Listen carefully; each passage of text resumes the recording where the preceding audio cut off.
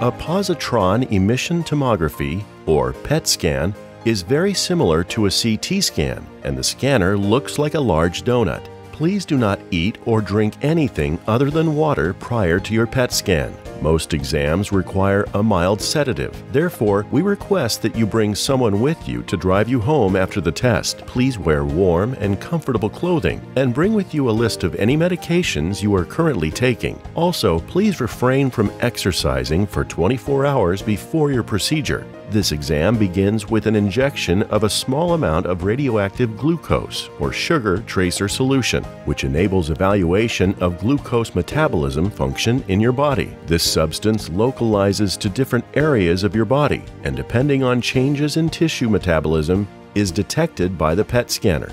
You will be asked to lie comfortably on the imaging table while the scanner detects the concentration of tracer within your body and generates your images. This procedure may begin immediately upon injection or may begin after an uptake period, depending on the type of examination being requested.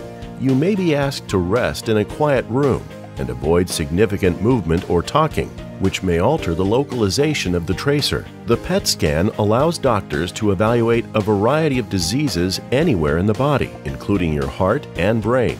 PET scans are most often used to detect cancer and to examine the effects of cancer therapy. This procedure can also determine whether a growth is cancerous or non-cancerous, and it evaluates the progression of disease. The amount of time involved to complete your scan will depend on the type of procedure your physician has requested.